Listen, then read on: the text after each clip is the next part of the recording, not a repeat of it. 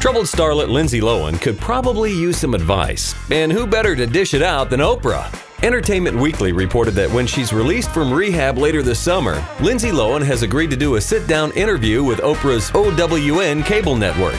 She'll give exclusive details about her experience there before talking to any other news outlets. On top of that, Lohan has signed on to do an 8-part reality show series with the network.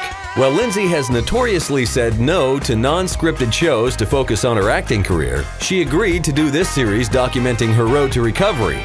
Dina Lohan denied her daughter would be coming to stay with her after rehab. Instead, she told Lindsay would be getting her own apartment in New York City. She went on to say her daughter was doing very well. In addition to her post-rehab interview, Lindsay will appear at the red carpet premiere of her new movie, The Canyons, before she begins filming her new reality show. The interview will air in August, with the series premiering in 2014.